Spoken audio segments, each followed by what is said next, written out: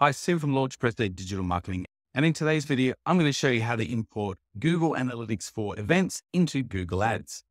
So firstly, why would you want to import events from Google Analytics into Google Ads in the first place? Now, the main reason is you might have set up an event in Google Analytics for that's being tracked in that platform that you want to be able to bring across into your Google Ads and monitor that and track conversions, your ROI within that platform.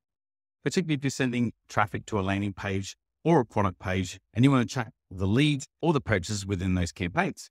And another reason why you want to import those events into your Google Ads is purely for observation purposes. And that's what I mainly do with my clients' accounts or my own accounts, is because I prefer to use Google Tag Manager or the Google Ads conversion tag to ensure that I'm getting proper attribution. And having those Google Analytics events in the Google Ads account helps me ensure that my primary conversions are being optimized and not broken. I'll cover that more in the video. And in addition to that, I also will cover something very important that you need to take note of when using Google Analytics for events in Google Ads. And I'll touch on that point a little later on in the video. And before I take over my screen and show you how to import those key events into Google Ads, if you are having trouble with your conversion tracking and you're struggling to work out how to fix it, or if you're looking to maximize your Google Ads and position it to scale, please reach out to me in the link in the description or in the pinned comment below. Fill out the contact form on the homepage and I'll get in touch with you as soon as I possibly can. And with that said, let me take you over to my screen now. And here we are in my test Google Ads account, which I usually use for my test Shopify store, cheapcampinggear.net. The first thing you need to do is check that your Google Analytics 4 or GA4, which I'll refer to it from now on, is integrated in your Google Ads account. So if you come over to the left-hand side and click Tools, and then scroll down to where it says Data Manager, my GA4 account has already been connected, but you can come to Manage and Link, and we can see that it's linked here. And just to double check, I can click Manage, and then just check that link properties are matching in terms of that and our Google Analytics account. We can see here to have the same account numbers, which is good. Also, what's equally important is to toggle on the importing the Apple Web Metrics data. And as you're going to be actively marketing through your Google Ads platform, you do want to toggle on import Google Analytics audiences. I do show how to link these two properties together in this video up here, so take a look at that a little bit later on. Now you can save that. Then next, come to your Google Analytics account. And then what you need to do is come down to the left-hand side, click Admin. And again, you can double check if these accounts are linked together from here. Clicking on the Google Ad links, and we can see that we are linked here, and you can go a little bit deeper, see what's going on to see that they are indeed connected. And then I always check on enable personalized advertising if that does fit your privacy policy. We just exit out of that. And then next, I want to take you over to the report side of Google Analytics and take a look at the engagements here and the events. And we can see this is where all our events lie. However, these are just events.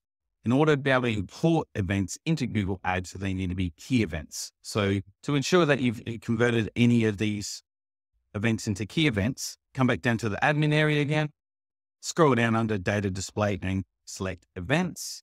And then we can see all the events that we have set up here. Now, although I'm running an e-commerce store, I haven't set up the events for the e-commerce store yet, but we integrate it with a plugin. I'm going to use the form submit as an example in this case. So I'll come over here to the right-hand side under Mark as Key Event. I'll toggle that on to mark as a key event, and that now should be available in Google Ads. So coming back to the Google Ads account now, come over to Goals and select Summary, and then come to this blue plus button where it says Create Conversion Action. So we'll click that, and then under Start Tracking Conversions, we have 4 options that we can choose from. We can see here on the tile on the far right-hand side, says import data from Google Analytics or another source. As we hover over there, we see the other sources that we can import from. So we'll click on that. Scrolling down a bit further, we have the options again. We'll click the radial button for our Google Analytics 4 properties, and then we click continue. And even though we've marked this as a key event, it can take up to 24 hours for the data to start streaming through and making that key event available to be imported into the Google Ads account. If you come into product links real quick, says under here, under Google Ads linking, when you click inside that, it does mention it can take up to that 24 hours, as I was mentioning. So it's like I'm taking one of my client accounts where I do have key events available to import in. So now we can come to the Create Conversion Action button, click on that. And there seems to be an updated version of Google Ads as of the date of this video. As we scroll down, it looks a little bit more cleaner, a bit more user-friendly, asking what conversions do we want to measure. Previously, we already set up the Google Analytics account for this client. However, you can always edit that here should you wish, where some of the new features can actually scan through your website and determine what would you like to measure. But I'll cover that in a video for another day.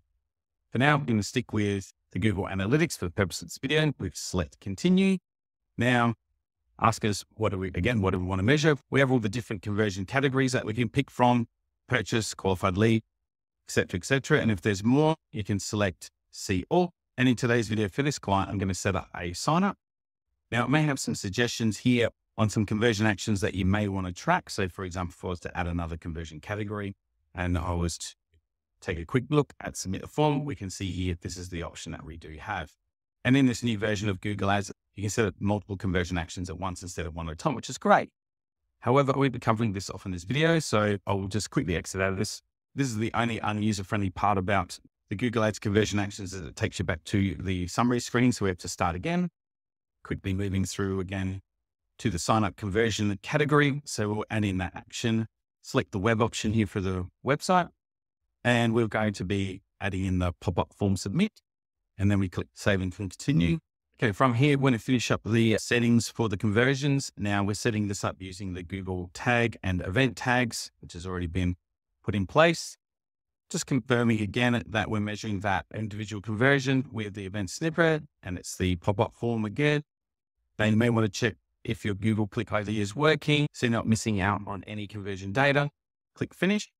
And then we can scroll down from here and we can see under sign up that the conversion action for the pop-up form submission has been added. Now, as this is an e-commerce store, we already have one primary conversion here under purchase. So if we have two primaries, it's also going to count any pop-up form submission as a conversion as well, which can skew your data in the overview screen. You can segment it and break it down later on, but just to make sure that this is not a primary goal, we don't want to have it in as an observation. It's coming to edit goal. And just another little quick tip, you just want to ensure that if you're not wanting to intend any signups to be account level defaults, you may want to check your do not use signups as an account default goal. Under this drop down here, it says primary action. We can then select it as a secondary action for observing only. Then we'll save the changes. However, if you are importing any key events from Google Analytics into Google Ads and you're wanting to use them for primary conversions at either campaign or account default level, and use that as your main tracking source, particularly with purchase conversions, there's something really important that you need to know. So just take over quickly to this article about creating conversions in Google Ads based on Google Analytics key events. Although the data is improving for smart bidding strategies in terms of Google Analytics 4, there's a few other factors that aren't being tracked or into Google Ads. If I click this drop down here, we can see that in order to see cross-device conversions in Google Ads, you need to turn your Google signals on for your GA4 properly. So make sure you go back into your account, do that. But the most important one is that you will not see any view through conversions if you import conversions from analytics, because you have to use the native Google Ads tracking in order to be able to see that data. Now, Google may improve that in the future, but right now it's definitely not available. So if you're running campaign types like display, those are the ads that pop up like banners on websites. If a user so happens to see that ad, but then goes directly to your website and makes a purchase, that will not be counted as a view through conversion. Now that data may be important to you, it may not be, but if display ads make up an important part of your Google Ads strategy, it's something you may want to consider. And with that said, that's how you import Google Ads key events from Google Analytics 4 into Google Ads. And before I go, I'll just mention one more time that if you are having issues with your Google Analytics 4 or your conversion action in the Google Ads, please reach out to me in the link in the description or in the first comment below. I'll get back to you as soon as I can and see how I can help. Otherwise, thanks for watching. Bye for now.